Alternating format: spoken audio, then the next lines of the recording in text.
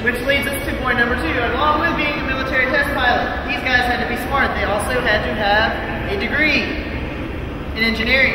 Because NASA wanted its astronauts not only to be able to fly, but they also got to put to work on design and different functions of the astronaut of NASA. They were putting capsule design, put into working closely with rocket design, put into every aspect of NASA. So these astronauts were not just there to fly the capsules, to fly the shuttle. It still is like this today. The astronauts work scientifically for NASA when they're not during their flight time.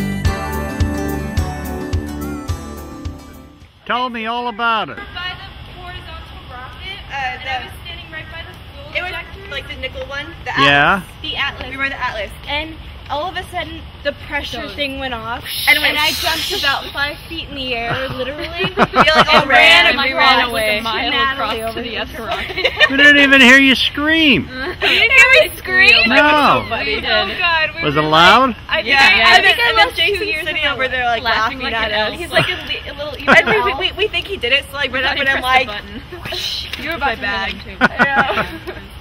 All right. Yes, but you should have been there. It was funny. We were like, we needed Dave there to film that. That was a very Dave. That was a Dave-oriented moment for them. I don't like standing by this lamp because you know it's like high on the Oh button. my God! Look at all those time. Losing time. Gotta go. Oh, bye. All Okay, right, bye. we'll see you guys later. All right.